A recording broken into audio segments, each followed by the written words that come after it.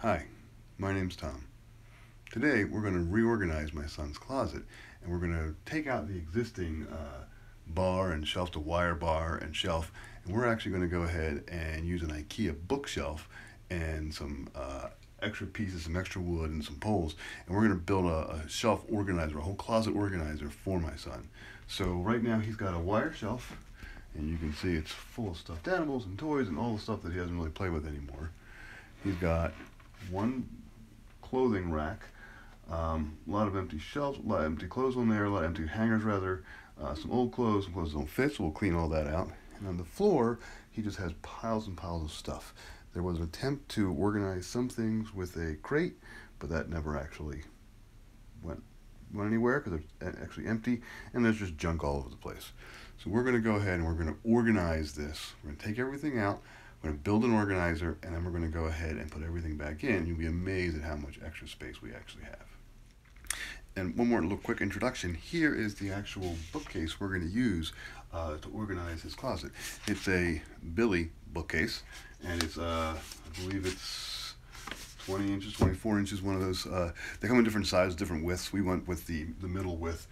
We get it from IKEA. I'm not going to show you how we built that. My 13-year-old son actually followed the instructions and built this all by himself, so I'm proud of him. And it only took him about a half hour, 40 minutes, start to finish. So he built this, and we're going to use this in his closet. So now he has a little bit of buy-in with the closet organization as well, and that's kind of key sometimes. So let's go ahead and get started. I'm going to go ahead and start prepping some wood. I got my painting shirt on just for painting some wood for the sides, and you'll see how it all works together. And first things first, I'm going to take some quick measurements. I've already kind of done this, but I have noted two things. First of all, the clothing bar is 12 inches off the back wall. That's important because you have to put the clothing bar in the correct spot if you want to hang proper sized hangers. So I'll test it with some adult hangers just to make sure, but I think some of these are full size hangers or adult hangers, so that'll be fine. 12 inches off the wall is fine. And then the closet, the depth is actually 28 inches. That's also important because what I'm going to need to do, this is just drywall, sheetrock. So I don't know where the studs are in here, and the chances are of the studs lining up exactly with my 12-inch mark for my bar and for some shelving is slim to none. So what I'm going to do is I'm going to put some cross beams, some wood in here, and I'm going to tie it into this closet wall that I can then tie bars into, or I can go ahead and tie hang a shelf on. So I'm going to go ahead and just measure. It's 28 inches across. I'm going to go ahead and cut some shelving supports for all this closet. And I've already kind of mapped it out, sketched it out. I think I'm going to need about 6 of them. So I'm going to cut out 6 new closet shelving boards and then go ahead and paint them, and then we'll be ready to actually start working on the actual closet. So I'm back in my messy basement workshop. I have the saw ready to go. I've got my first board, and I'm going to go ahead and measure, like I said, 28 inches. Right to there.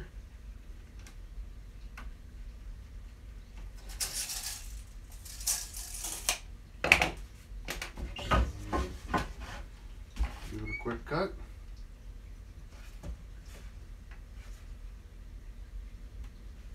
Good.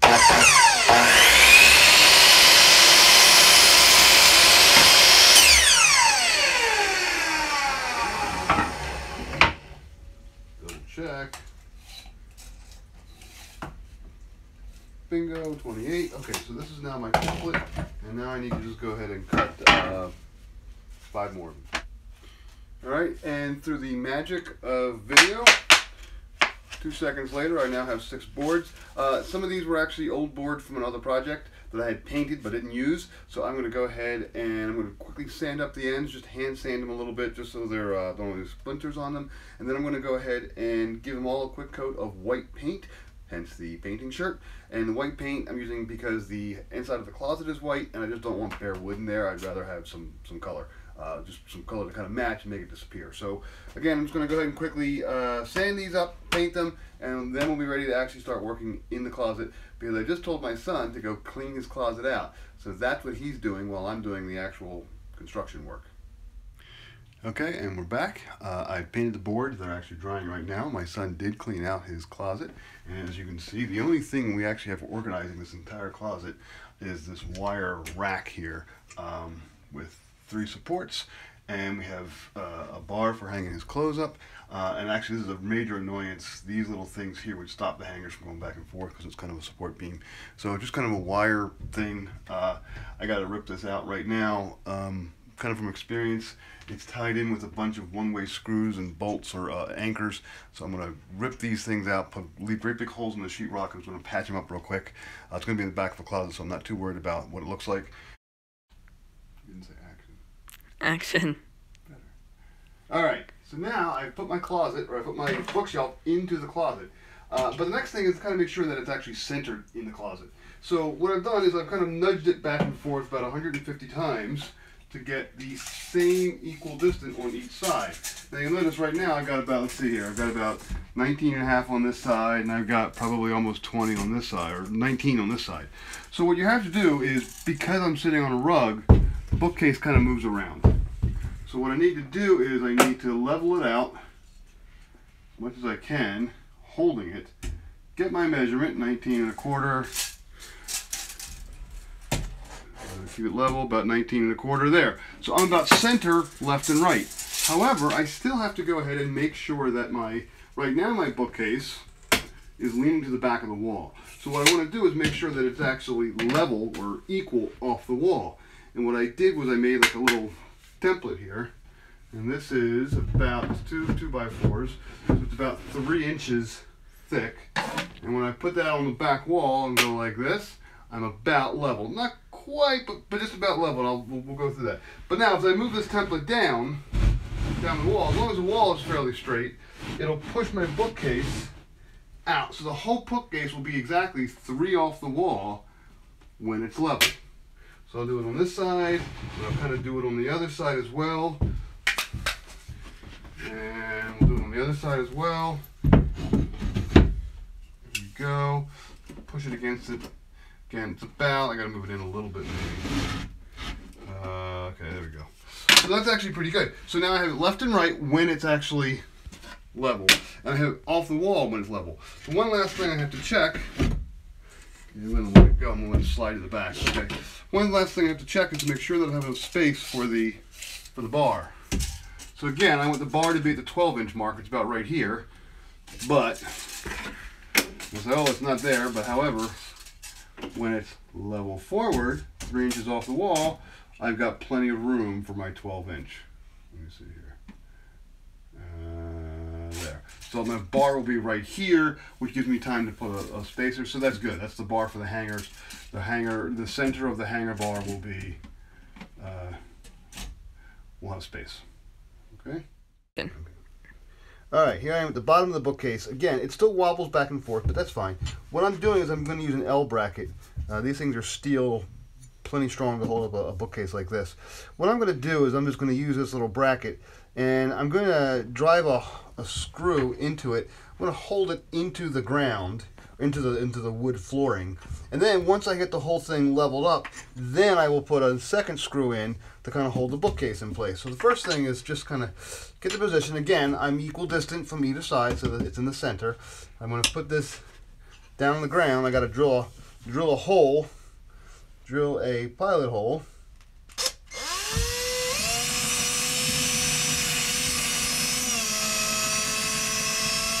Through carpet and plywood. I'm going to use a quick speed change here.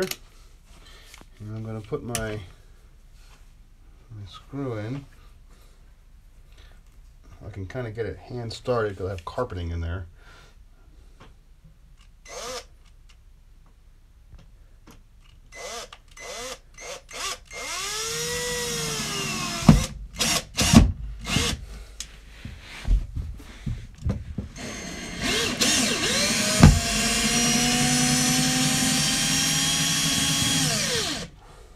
Okay, I'm going to do the same thing with another one. I'll put one on the other side, and then we'll go ahead and we'll get the bookcase lined up, and then we'll put them screws into the side. Okay, so now I have my floor brackets in place. and I am leveling out my bookshelf. I'm almost there.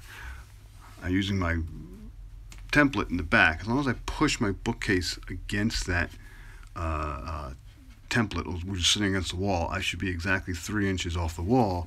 I can then go ahead and level myself out. And again, I'm pretty close. I'm going to twitch it a little bit. Might use a shim at the very bottom. But then once I get that in, I'm going to go ahead and I'm going to drive my screws in. So I'm going to make sure this thing's level. And then while I'm holding it level, I will drive in 2 screws, and that will literally hold the bookcase, 2 screws, not just one. It'll hold the bookcase into that position, and then I'll go do it on the other side.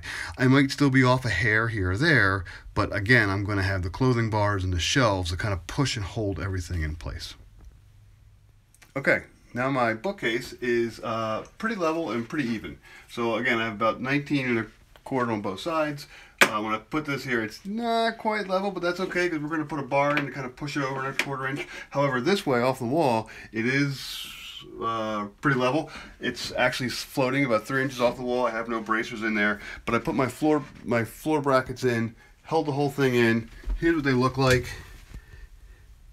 So it's just a bracket, L bracket, 2 screws, hold it in. That's good. I did end up using a little shim in the back just to kind of keep the whole thing level.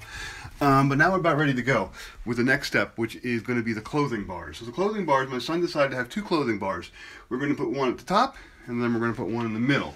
And to give space to make sure that your clothing actually fits, you want to do about 40 inches, about 39 or 40 inches off the floor for this one, and then about 78, 79 inches in the air for this one. So it's going to be the top of the bookcase, which is why Billy bookcases are nice. You can put 2 bars in. So you're going to be about up here, and then you're going to be somewhere right in here. However, to do that though, I'm going to have to put some wood shelves, some wood brackets over here. That's those 28-inch pieces of wood that we cut and painted earlier. So now I'm going to go ahead and put those in so that we can then go ahead and put our clothing bar in. So that's our next step. Okay, so now we're going to start putting these boards onto the side of the closet. We're going to drive them in so they're nice and solid so we can put a clothing bar across and hang up our clothing. But the problem is that we're also going to use these boards to hold a shelf that we're going to put across the entire bookcase. So what I need to do is I need to make sure, so my bookcase is here, I'm just going to put a piece of wood here. I need to make sure that everything is nice and even. Whoops. And what I'm going to do is I'm just going to bump it up because this is nice and tight. Ah, there we go. That looks fairly level.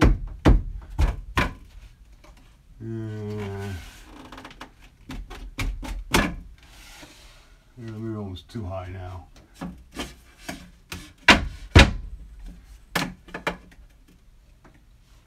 Bring it down a slight bit. I gotta go a little bit of an angle here. But what I'll do is I have to move back and forth a little bit and just kind of make sure. See, that side's a little higher than that side. So now what I can do is I can do this, and it looks like that's got to come up a little bit. Maybe that's got to. That's got to come up a little more. Oops, sorry, wrong way. Okay, this is the advantage of having a nice tight cut. I actually have a little bit of a little extra superpower there because it still stay in place because it's nice and tight. All right, so that's even that way. Let's just double check this and make sure it's fairly even here. And that looks pretty good there. All right, so now we're going to go ahead and drive this board in. Okay, stop. Action.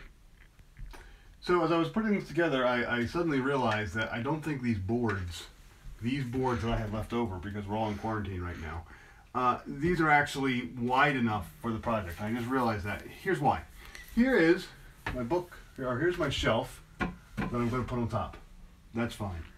Now I'm going to go ahead, I'm going to use this piece of sample bar, and here's a bracket for that bar, and I'm going to put my, because it has 3 holes, I want to put all 3 holes on the wood, keep it nice and solid, and I put my bar in, and there you go. I'm ready for hanging up my hanger. However, here's a typical hanger.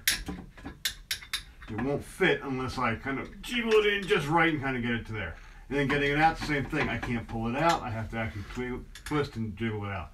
So the problem is that I need to actually have either a wider board, which I've used in other closets, or put 2 boards here so that I can have 2 screws in one screw in the other, and I can have it low enough down to be able to fit. So I'm going to have to go ahead and cut some extra boards of these and paint them white.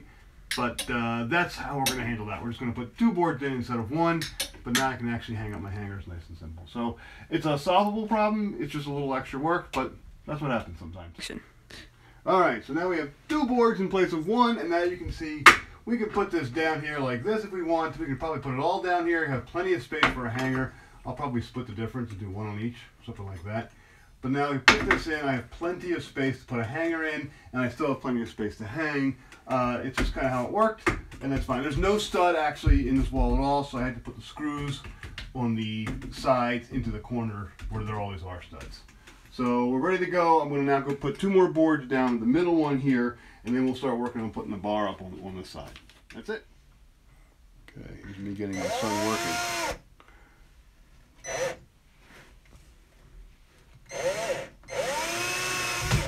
Okay, no.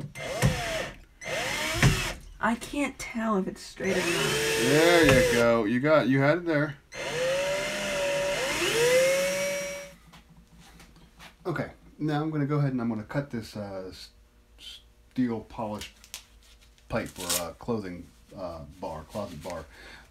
What I'm going to go ahead and do is, it's pretty thick, it's hard metal, so I'm going to actually, so I measured out 18¼ inches, which is what I need to fit between my the wall of my bookshelf and then the wood placers that I put in there. And what I'm going to end up doing is using a reciprocating saw with a brand new metal blade. I could do it with a hacksaw as well, but it'll take a while. I'm not sure if I have a metal blade for a hacksaw. So I kind of have my jury rigged brace here. I'm going to use my reciprocating saw, and I'm going to be careful. Lay it right on the line, and the hardest part about this is kind of getting it started. I just slid around a little bit there.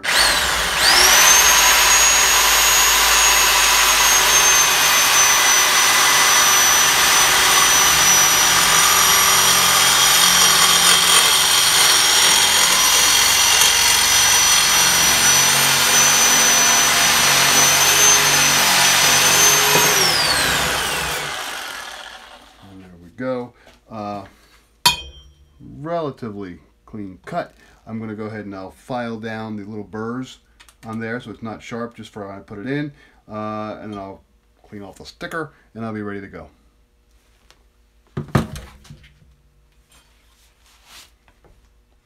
Okay, now that I've cut my bar, I've actually already gone ahead and installed one of the brackets for the first closet bar. And all I did was I measured 12½ from the wall, put that as the center point, and then went ahead and built this bracket around, or screwed the bracket in around it. And now I have my second bracket over here. Right now it's just held up with tension, it's just sliding around. But what I'm going to do is I'm going to use my level, and I'm going to make sure, I'm going to make sure this closet bar is level, and I'll stand back and kind of play around with it. And I'm also going to measure it and make sure that it's exactly 12½ off of the wall. The center point is 12½ off the wall, and then I'll go ahead and I'll drill this bracket in, and then this bar, which just kind of slides back in, will actually kind of hold it'll hold the bookcase in place left and right, and it'll make sure it doesn't slide back and forth either, because it's kind of has a second a brace, because this is tied very securely into these boards. So just a little more leveling and a little more measuring, and I'll have my first bar up, and then I'll go down and use my second middle bar. Same idea, cut the metal, measure, cut the metal, put the brackets in, and just kind of rinse and repeat. It's really not that difficult from this point forward. Our closet's actually almost done. And ta-da, here is the finished closet, organized. We have clothing on the left and the right and the upper portions. We have a shelf full of, well, for the moment, stuffed animals, but we'll eventually put Legos and other games there. We have a larger area in the corner for swords and guns, because my son's into all that crazy stuff. And I want to show the one last piece here. This shelf across the top. This shelf we measured it across, painted it, put it on, and we we basically put screws into, we screwed into this base here that's holding up the clothing rack, and then we went ahead and put screws into the bookcase and then screws on the other side. So now the whole thing's kind of tied together at a center point, and you could easily climb this and it wouldn't move at all. But you can see the nice high shelf up there. We can put sleeping bags and other boxes and games and shoes and all kind of stuff up there. So there we go. There is the finished, reorganized closet. We did clean a little bit of it out, but we have plenty of space for new clothing, plenty of space for hanging stuff. We even have a spot for shoes in the bottom there.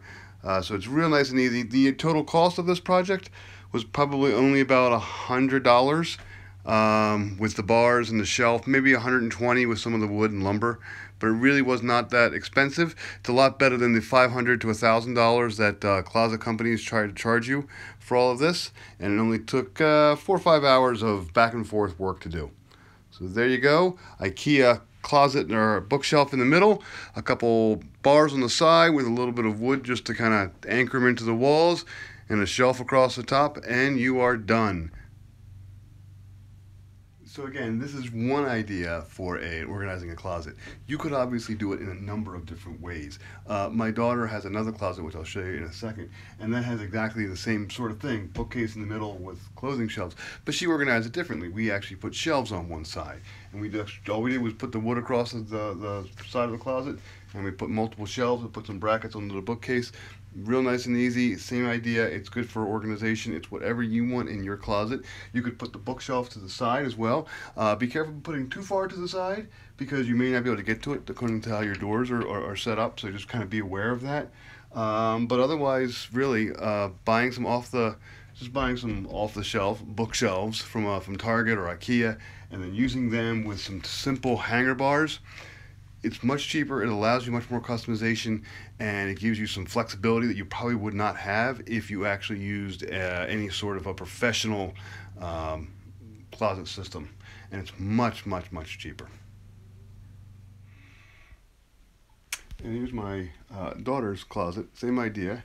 We actually have a clothing rack here and here on the bottom, another clothing rack on the bottom, and then we have shelves in the middle. Her shelves are a little wider, but she has extra shelves again for more stuffed animals, and again the shelf at the top.